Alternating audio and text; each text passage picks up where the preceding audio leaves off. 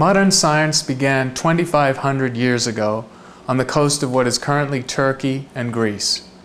In what is Asia Minor, a small set of philosophers, aristocrats, invented the scientific method, the ideas of logic and the gathering of evidence that are the basis of all modern science. Why did science begin in this place and this time? Nobody exactly knows. The Greeks ran a maritime culture. They had very few of their own resources, so they depended heavily on trade with others. So they were open to ideas, and they were always sharing ideas with cultures from around the Mediterranean.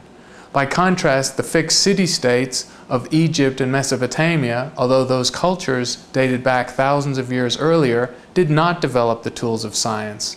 Science emerged from this small Greek culture and tradition based on a small set of people who, as aristocrats, had their own slaves and had the freedom to think their own thoughts. This is the birth of science.